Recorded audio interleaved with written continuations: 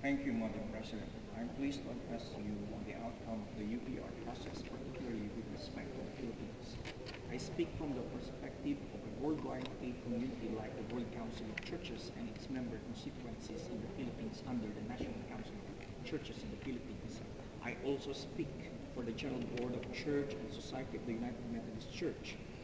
I also thank the Indian Council of South America for supporting the cause of the indigenous communities.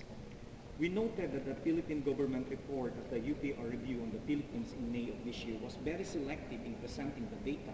The report failed to mention the very essential issues such as A, the almost zero conviction rate of perpetrators of human rights abuses, B, the failure of the government to press charges and arrest suspects, and C, continuing repressive effects of the government's counterinsurgency program on the Filipino people. The 364 cases of extrajudicial killings that were audited since 2001 was just a sampling of more than 1,000 victims. The perpetrators remain free and unpunished.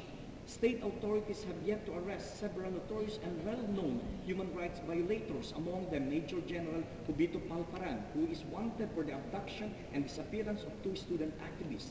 The present government, under the President Benigno Aquino III, has not done enough to provide justice to victims of human rights violations. In under 2 years of the President's dispensation, 4 church people are among the 99 victims of extrajudicial killings. 2 of those killed rebellious Sunni, and 2 of those were foreign nationals who have chosen to serve the poor and marginalized Philippine society. One of them is Father Fausto Tentorio of Roman Catholic missionary priest. The other is a Dutch missionary, lay missionary William Churchman, was slain in July 3, 2012. These cases all shared something in common. Each one of the victims was strong and visible advocates for environmental justice, in particular their defense of indigenous people's rights and their solidarity in the mind of aggressive development.